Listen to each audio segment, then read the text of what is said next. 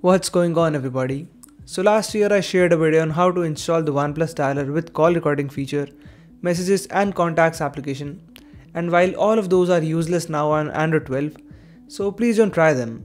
But you can either disable the call recording prompt in Google Dialer just like it did show up in the shorts video, and here is a link to that on your top right corner.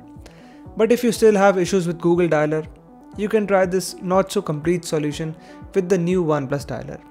And yes, it is not perfect at all, but it is what it is for now. So let's quickly see how you can use it on your OnePlus device running on OxygenOS 12.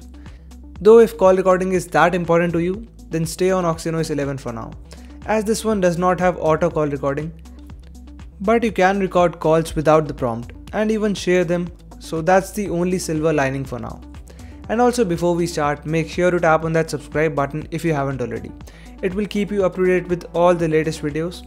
And in case you wish to watch this video in Hindi language, here is a card to the BitTech Hindi channel. So keeping it short and to the point, you just have to install the application that I've provided in the description area. So first of all, download the contacts application and install it like you normally do. And after that, go to settings. Now go to applications, choose default apps, and here choose contacts in the default phone app option. Now you have the application up and running, but this isn't over yet.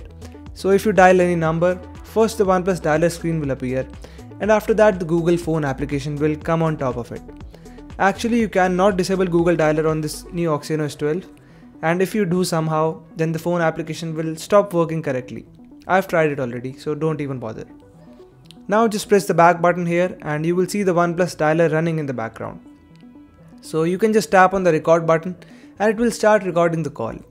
And as I said, there is no auto call recording option, but the call recording works just fine for outgoing calls only. So yeah, that's the only thing that you can do for now. And to get your call recordings, just go to the file manager. Here you will find the music folder, and in there is a recording folder. There you will have your all call recordings in one single place. And I do know this isn't the ideal solution, so I'll keep trying until I find a good solution to this. But for now, you can use this, and that's pretty much it for now. So if you do end up liking this video, make sure you share it with your friends and tap on that like and subscribe button if you haven't already. Thanks for watching, and I'll see you guys in the next one.